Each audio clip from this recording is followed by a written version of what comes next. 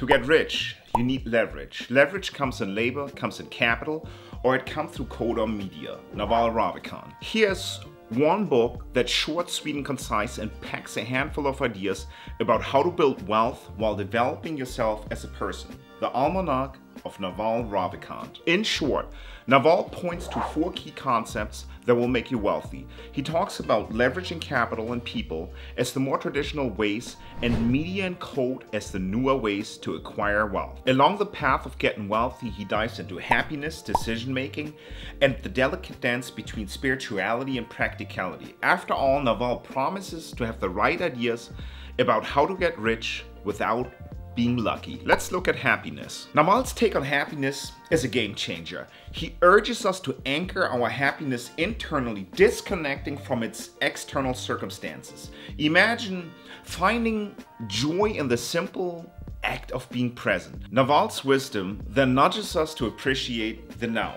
cultivating contentment irrespective of what we desire. I, for example, have a mindfulness practice of writing into my gratitude journal, which is a free activity to train my brain to learn to be content with the now. One concrete example is Naval's emphasis on detaching from the pursuit of material possessions. He argues that true happiness lies not in amassing things, but in freeing ourselves from the shackles of desires. He shares how he was super excited to research everything about this new car he was going to buy, only to realize that once the car arrived, it was simply an object that would not change his life profoundly.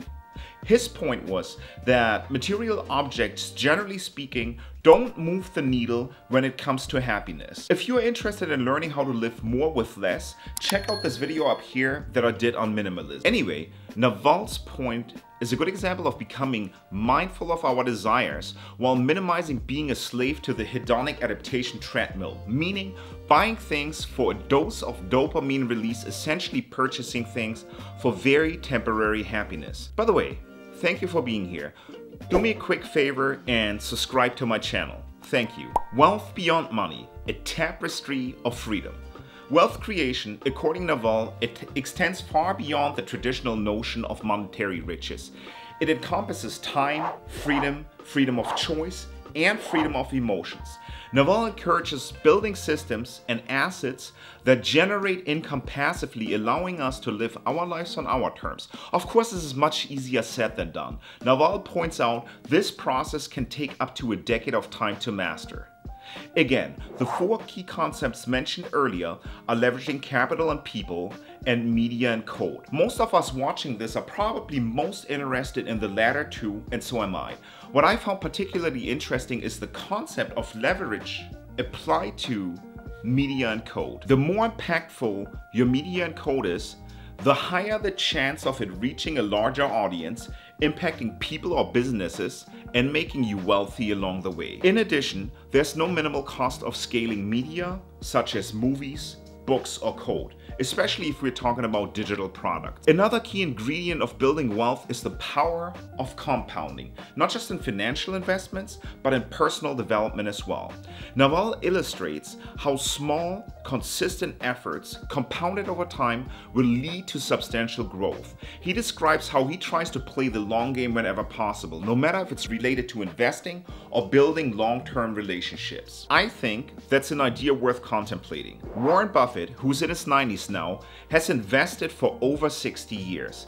However, the vast majority of his wealth was not built until his 50th birthday.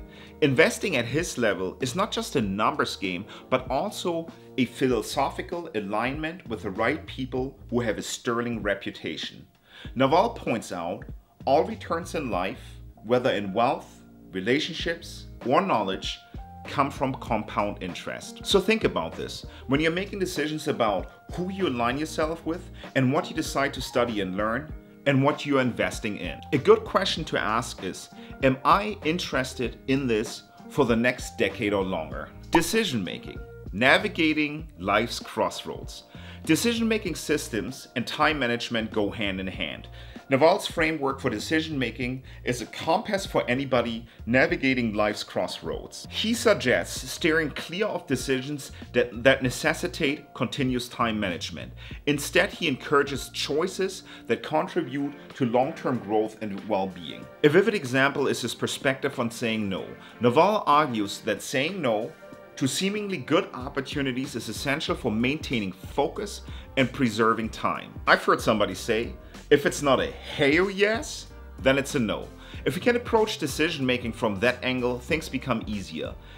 It's true for so many decisions, whether it's the next job, whether it's do I want to date this person long term, or whether it's jumping into that next business opportunity. If it's not a hell yes, stay clear. Another way of thinking about this is through the lens of Naval Ravikant's fitness trainer, who points out that if we make easy decisions, life will be hard. And if we make hard choices, our life will become progressively easier over time. Conclusion.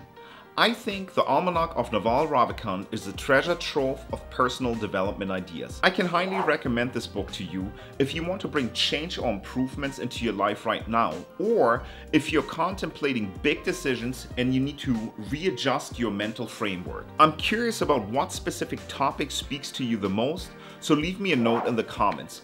And again, if you haven't already subscribed to my channel, please do so now. Thank you so much for watching. I appreciate you, and I will see you on the flip side. Peace.